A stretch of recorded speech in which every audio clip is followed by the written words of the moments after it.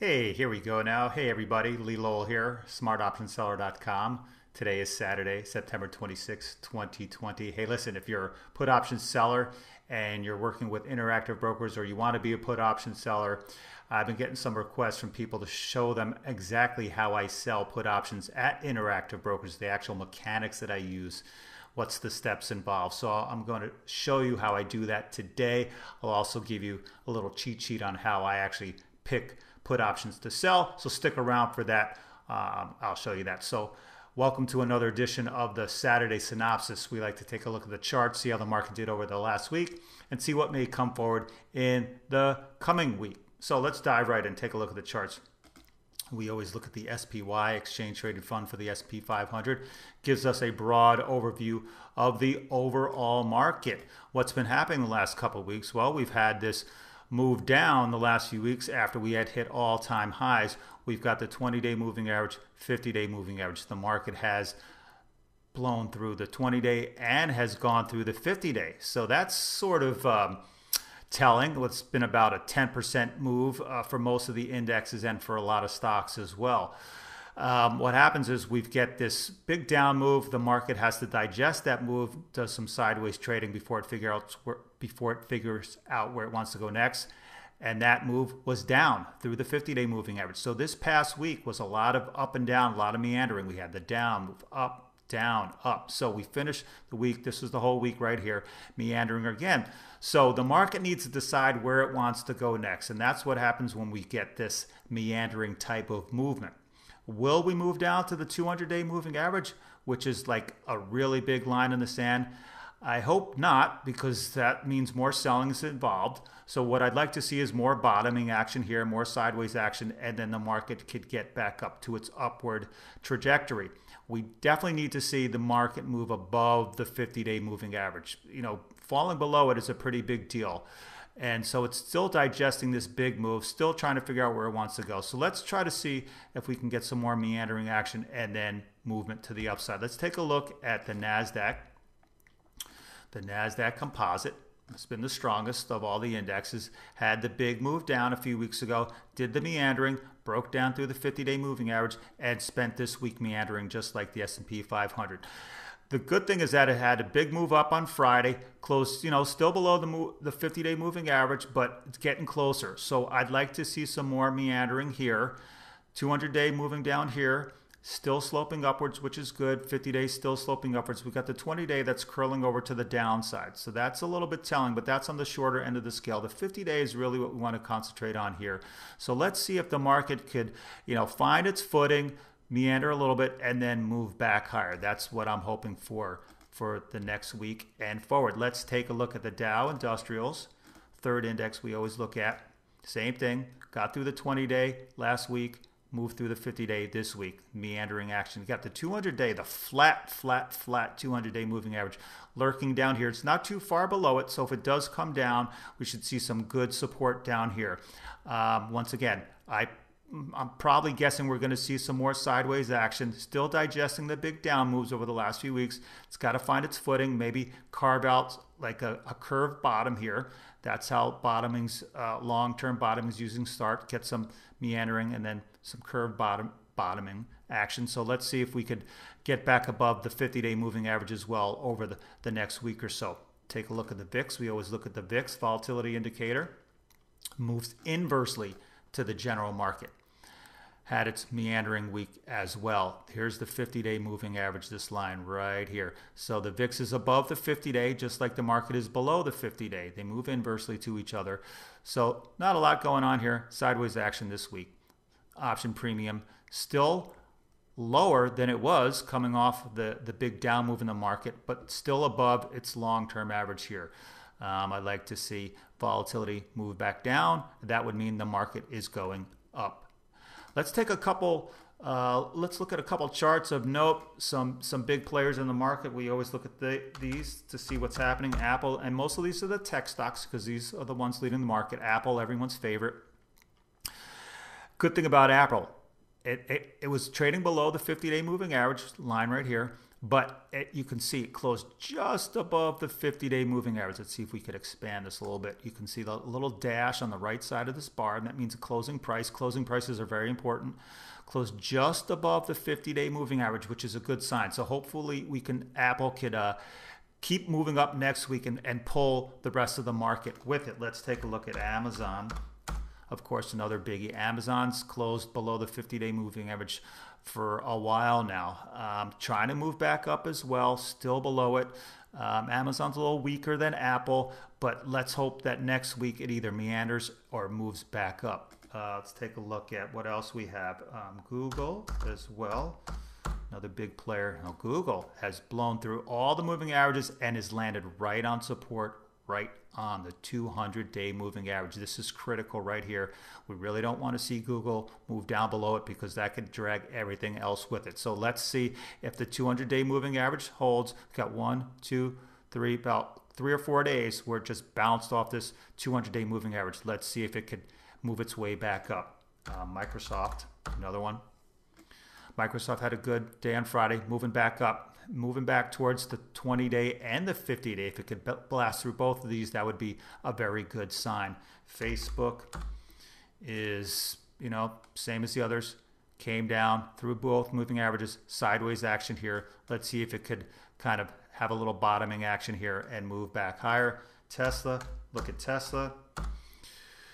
Tesla's been stronger, the strongest of some of these stocks. Bounced right off the 50-day moving average on Thursday, had a good bounce. So Tesla's still pretty strong. People like it. So good bounce here. Let's see, maybe Tesla could lead the market higher come next week. A couple other charts of note I want to show you in the metals market, gold and silver. I want to show you how these patterns worked very well. Could give you an idea how to play a market. Let's take a look at silver because that was very pronounced in silver. Called a triangle pattern. Triangle pattern right here. That means the market starts out wide and then the ranges get tighter and tighter and tighter until it reaches the apex here. And it's got all this energy that's coiling up and wants to bust out. Just not sure which way it's going to bust out yet. But when it finally busts out, either higher or lower, it tends to keep moving in that direction for a number of days. You can see how silver just blasted to the downside. It's just expending all that energy. Same thing with gold, but not as pronounced. Let's take a look at gold. These are the futures. We just looked at silver futures. This is the gold futures for December. December gold futures, same thing. It's coiling up into the triangle pattern, and then it blasted out to the downside. So these patterns work, people. If you know your chart patterns, you can find these on charts all the time, and they work pretty well. We've talked about bull flags in the past. This is a triangle pattern, so keep a watch out for those kind of patterns. So that's it for the market assessment. As like I said, next week, let's pull up the SPY one more time. Market's still digesting the down move, still trying to figure out what it wants to do. Let's hope for some more meandering sideways action, and then the market could kind of find its footing and move back up. So that's it for the market assessment. So let's talk about the options information today. Put option selling. That is what we do here at the Smart Option Seller. We are put option sellers, our bread and butter. And people have asked me, they want to know what the mechanics are of selling a put option at Interactive Brokers. Interactive Brokers is a broker that you can trade through. I use them. A lot of people use them. They want to know how to do it. So let's pull up our Interactive Brokers screens here. This is the Classic TWS, Trader Workstation. Down here it says Classic TWS, that stands for Trader Workstation, and there's other tabs here. You can configure the screens any way you like. This is the Options Trading tab. Here's something called Mosaic. I stick with the Classic only because I've been using Interactive Brokers for so long. I'm just so used to it. Now what you can do is you can pull up stocks and options. You can type them in here and you get the quotes here. So it seems like Saturday today, Interactive Brokers is not showing the bid and ask left over from Friday. They usually have the market quotes here. Let's take a look at this is the options trader part of Interactive Brokers. Another way you can look at option chains. This is what I really like about Interactive Brokers. We got calls on the left, puts on the right. As I said, okay, so we've got the last prices showing up, but typically they have the bid and ask prices left over from Friday's session. Not showing up here, but that's okay. We're going to look at We can go back to our charting package. We're going to look at e-signal, and here's their option chain for e-signal, and we're going to I'm going to show you how I sell a put option, pick a put option, and then how I do it in Interactive Brokers. But first, let's take a look at my cheat sheet again. I always have a cheat sheet for you on the steps to selling put options. Now remember, if you're a put option seller, what you're doing, you're actually obligating yourself to potentially buy a stock in the future at a price of your choosing, which is a good thing. There's a stock that you want. You don't want to buy it at its current price. You want to buy it at a potentially lower price. You could do that by selling a put option. So here's my four-step process for selling put options. Number one, you want to pick a quality stock that you would like to buy at a reduced price from where the stock currently trades now. So you're looking to potentially buy the stock later on at a lower price. You're going to choose an expiration date 2 to 4 months out in time. Shorter the better. As option sellers, we always like shorter time frames, but that doesn't always mean it's better. Let me take that back. Shorter is better, yes, but it has to meet the other requirements for selling the proper strike price. So we want to choose an expiration date. In my opinion, this is my sweet spot, 2 to 4 months out in time. If I can get the 2-month expiration, I will do it. You're going to choose an out-of-the-money strike price with a 20% cushion below the current price of the stock. When I go through the example, I'll show you what that means. And we're going to look for a credit of 25 to 30 cents when we actually sell that put option. So this is a very conservative strategy. We like to play it very safe. These are hitting singles. We're not going for home runs here. So we're playing very safe. And these type of trades usually lead to probability of profit of 90% or greater. Now, when I say probability of profit, there's two things that could happen when you sell a put option. You're either going to have to buy the stock if the stock comes down to your strike price, or the option will expire worthless. So there's two ways that you can play it. Now, typically the way we do it is most of the time we will buy the option back at a very cheap price and lock in our profits, or the option will expire. So that's what I mean when a probability of profit. That means if you sell the put option here and you buy it back here at a lower price, you're going to lock in your profit. So that's 90% of the time you're going to lock in that profit that way. On the off chance, you will get assigned, meaning that you will have to buy the stock as long as you want to do that. So here's your 4-step process. We're going to take a look at the charts and see what we want to do. Now, we're talking about examples only. This is not a real recommendation. Just showing you examples. We're going to look at Walmart. Here's a chart of Walmart. Now, if I was interested in potentially buying Walmart, of course, I can go out and just buy it at its current stock price. You buy it right at it. Closed at 137.27 on Friday, yesterday, September 25th, 2020. I can go out and buy the shares. But for me, I'm thinking, you know what? Maybe I want to try to buy Walmart somewhere down here below the 200-day moving average. I really want to get it at a really cheap price. I want to get it at a discount. And so what would I do? I could sell a put option at a strike price down here somewhere, which means Walmart would have to fall all the way down here before I would actually get a chance to buy the shares of stock. Now, one of my rules is that I look for at least a 20% cushion below the current price of the stock. So here's current price of stock, 137. 20% below that's about $26, $27 below the current price. So we're looking at maybe 26. So maybe 110 strike price, at least 110 strike price. That'd be about 20% below. So my first inkling would be to look for a strike price at the 110 level, 2 to 4 months out in time, and receiving a 25 to 30 cent credit. So let's go back to our option chain here. We're going to look at option chain, and then we're going to pull up Interactive Brokers and show you how we actually sell it. Walmart. Now, so we want to go to 2 to 4 months out in time. So let's take a look at, we can look at November and December. So that's roughly, within our time range. And it'll pull up the options. Now here, put options on the right. Now, e-signal has all the prior day's information, bid-ask prices. So we got November. You can see down here, this is November 2020. And then a little further down, we have the December options down here. So we want to see what the 110 puts are trading for in either November or December, because that's our 20% cushion, the November strike. The 110s, so we've got a couple different same strike prices. These are for the different expiration dates within each month. We have weekly options that trade.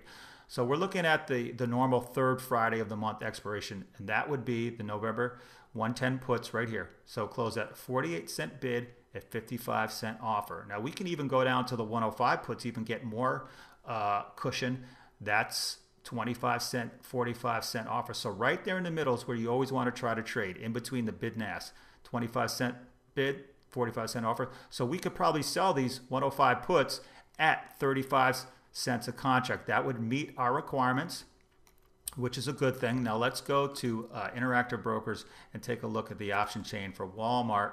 Got Walmart pulled up here. Here's November. So the date would be November 20th, 2020. The other date in November is November 6th. So you get these weekly options that trade weekly. This is the normal expiration.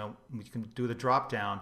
And when it says regular, that means the regular monthly third Friday of the month expiration. But you can choose any one of these other weekly expirations if you want. So we're looking at November 20, 55 days out.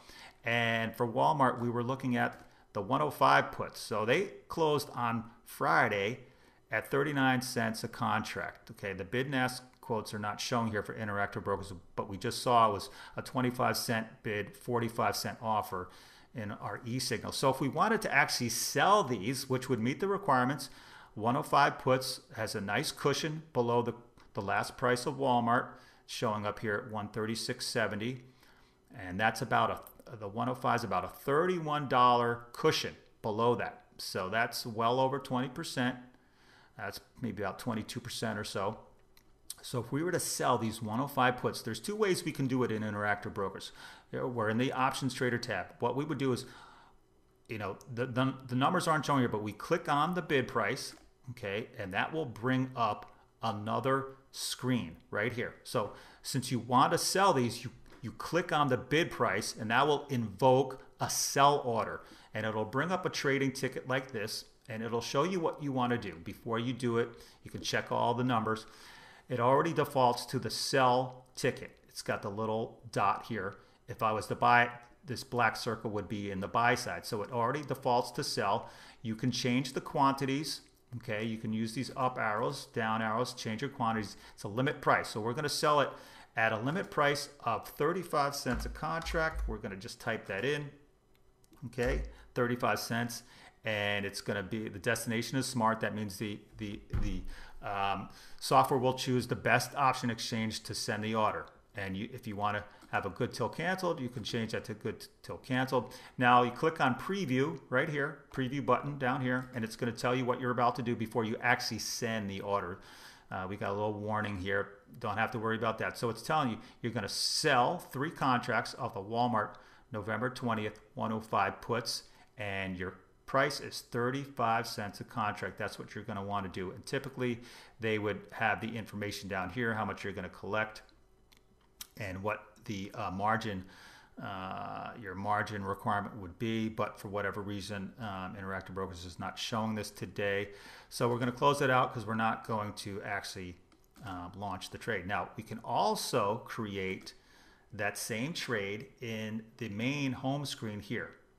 Now, let me go to a new screen here and actually go back to this one. So if you want to follow quote, you would just type in the symbol. You click at any line here, okay? Type in Walmart, WMT for Walmart. We want to see the stock price at least.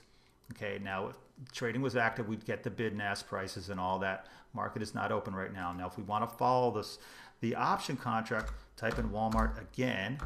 And this time we choose options, and it's going to bring up this window here, and you're going to choose the option that we want to follow.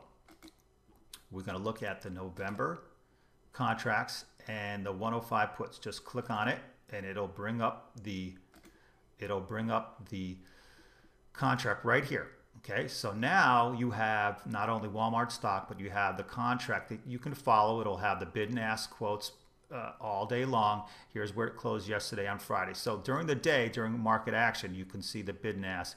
And if you wanted to invoke an order from this screen, all you have to do is click on the bid price, again, like I showed you, and it will bring up the screen. So you can actually invoke the order from the main screen here, or you can invoke the order from the option trader screen here. like I said, you click on the bid price. Okay, if you want to sell, you can see the little cell. If I move it over to the S, it'll change the blue for buy, sell is red. So you click on the bid price when there would be a bid price in there, and it'll bring up the order screen here, or the ticket. So there you go. It's very simple. Okay, so Interactive Brokers, you have a couple different ways. You can use the option trader, you can use the main screen, you can choose an options trading tab, so you can configure these windows. You have the options trader screen here, and you can do a chart and all these other things, or the mosaic. You can change all these windows, so it's very configurable. Like I said, I default to the classic TWS just because I've been using it for so long. So that's what I do. All right, so there you go. That's how you do it. That's how I sell put options at Interactive Brokers. Let's go back to our cheat sheet here. Remember, when you're selling put options, you need to stick with stocks that you have a genuine interest in potentially buying. You don't want to sell put options on stocks just to get the premium. That's not how you do it. You can get in trouble by doing that. You choose an expiration date 2 to 4 months out in time. Shorter the better, as long as you can still get the 20% cushion and a 25 to 30 cent credit when you sell those put options, okay? And those typically lead to a 90% or greater probability of profit. Now, how do I know that? Well, another thing we can do is we can go up to our probability calculator, and that tells us our chances of the stock moving to the expiration, moving down to the level that we're interested in buying it. So let me see how many days we're left. So 55 days. So when we go into our probability calculator, I'm putting in the stock price of Walmart. So 137, expiration date of November, 55 days ahead. Volatility for Walmart's about 30%. Now we want to know is what are the chances of Walmart falling down to $105, because that's the strike price that we're choosing. This will tell you what your chances are of that happening. Click on go. So what the probability calculator is telling us is that there's only a 1.1% chance that Walmart will fall from $137 down to $105 in the next 55 days. So that's telling you you only have a 1% chance that you're going to be able to buy Walmart at 105. Conversely, there's a 98.8% chance that Walmart will stay above 105 over the next 55 days. And if that happens, that's fine. The option will just expire worthless, and you'll keep the money. You'll keep your 35 cents that you collected by selling that put option. That's what I mean. We usually have a 90% or greater probability of profit. We have, in this case, it's a 98.8% probability of profiting on that trade. And by that I mean you're going to sell the option at 35 cents, and most likely it's either going to expire worthless, or you can buy it back for a nickel and lock in your 30-cent profit. That's 30 actual dollars for every contract that you sell. So probability calculator, good thing to help you gauge the probability of a stock moving from point A to point B. And in this case, there's only a 1% chance of Walmart falling that far. So looks like you won't be able to buy a stock at 105, but at least you'll make 35 bucks per contract in the process. Okay, so that is the information for today. We looked at the charts. We looked at selling put options at Interactive Brokers.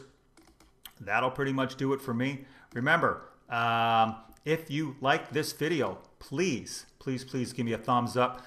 Don't forget to hit the subscribe button in the bottom right corner of the screen you're watching. Hit that red subscribe button. That way you'll be notified every time I put out a new video every week. Send me a comment. Write a comment below as well. Also, send me an email. If you have any questions, I'll always answer. You can email here. You can comment in the comments about your question. You can email me. Also, don't forget to go to our website. Okay, Put Selling Basics, our free Put Selling Basics guide tells you all about how to sell put options. You can actually click on the tab here, or you can just put your name and address, email address in here. Put Selling Basics guide will bring you up to the other page, tell you about this guide that we've written. Get it for free. Lastly, don't forget our services tab. Smart Option Seller Newsletter, Vertical Spread Trader Newsletter, all about selling put options, and our one-on-one coaching if you need some personal attention on to get your option trading to the next level. Okay, that's it for me today. Have a good weekend, everybody. Have a great week trading ahead, and I will see you next Saturday. This is Lee Lowell signing off.